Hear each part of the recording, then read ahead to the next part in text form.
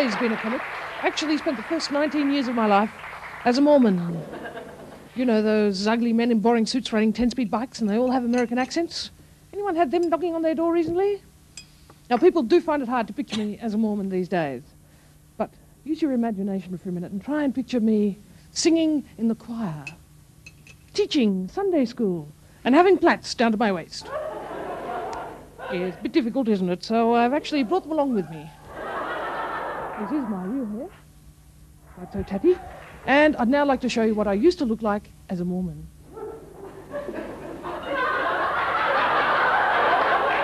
And just think, if life had turned out just a little bit different, this could have been knocking on your door.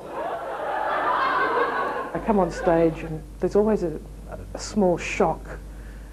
And it's great. I get 3 minutes of silence to work in where no one heckles me or no one hassles me because they're just shocked.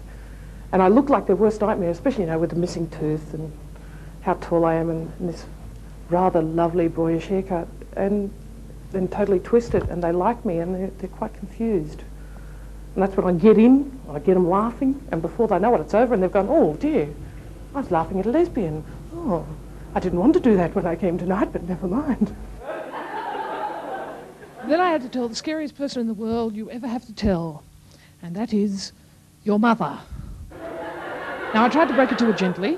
I sat her down one day and I said, look, Mum, I'm not going to church anymore, and just, by the way, I'm a lesbian as well.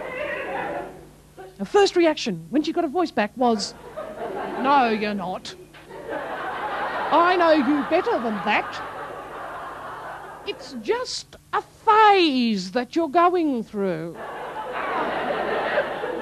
It's just one big joke, really. I mean, looking back on it, I can't believe that 2/3 of my life was spent believing, you know, that God lived on a planet called Kolob, which was, you know, out past Pluto. My one-woman show, my black comedy, dealing with your average topics of comedy, Mormonism, lesbianism, alcoholism, suicide and incest, with the Granville train smash thrown in, you know, as a bit of a bonus, really. And it was a comedy. It was very hard when I first started doing it at the La Mama. They put it on, sight unseen. And I had to go around the radio stations, do all the interviews with people and try and explain the show to people who hadn't seen it. And especially when I mentioned incest, some of the sisters would just look at me with the looks of death. And it's like, so how do you make incest funny? It's like, oh, I don't. Incest is not funny, but some of the things around it, well, they were quite blackly amusing in retrospect. Many years later when I was, oh, don't worry, just see the show. I got some very strange ideas about menstruation from my Mormon mother. She told me that when I had my period, that if I shampooed my hair, no matter what I used, my hair would still be dull, flat and lifeless. And that if I breathed on cake mixers, that the cake wouldn't rise. And she wouldn't let me use tampons. She said that putting a tampon in was like having sex. Which really confused me. In fact, for a number of years, I thought that men's penises were fluffy and white and this big. They might be. What would I know? When I first started out 5 years ago, this gay man came along to my show who did a bit of comedy, and he told me afterwards that, gave me some very profound advice. He said, you'll never get anywhere doing lesbian material, just drop it, you know, if you want a career. And I was like, oh dear. Because I wasn't even really thinking about a career at that time. I didn't start taking it seriously till last year, but I just thought, I'll just push on, see how I go. Maybe I'll get lucky. Without compromising, I'll see how far I can get. And I was amazed. I got all these work offers and people started flying me around the country. Got a show together, and I'd like to bump into him again and have a little chuckle in his face. I actually get mistaken for a man quite a lot.